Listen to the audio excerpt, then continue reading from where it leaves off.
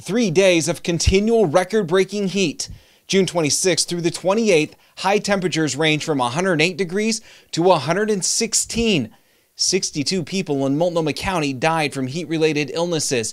That's more than all of the state of Oregon in the last 20 years. It was a wake-up call. Multnomah County officials released the 25-page after-action report on Tuesday. The preliminary findings detailed missteps the county made and ways they plan to improve. Even with weeks of planning, the report states the need for cooling centers overwhelmed the county's planned response. During a typical heat wave, the county says around 50 people use all the cooling centers. But during the June heat wave, 1,400 people stayed overnight at the 3 large cooling centers.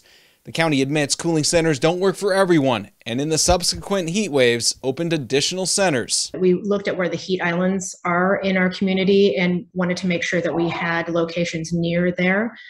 So people weren't having to get transportation to get a ride way across town, that they had something close to where they live. The report says future actions will include increasing the amount of cooling centers, increase the volunteer and staff pool to run those centers, and develop ways to increase safety for those that stay at home without cooler air. And we're working closely with our members of the Oregon delegation, our state representatives, to look at removing barriers to allow people to have air conditioning units in their apartment buildings. The report also highlights the massive outreach as well to keep people safe.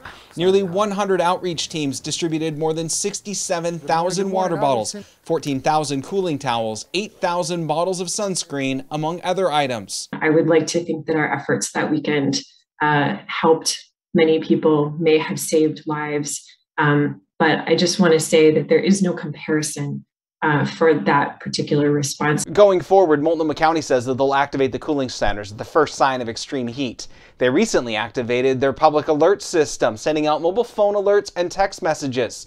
And they also want to make sure that 211 will have enough resources going forward to make sure that they can meet the overwhelming demand for information. I'm Devin Haskins, KGW News.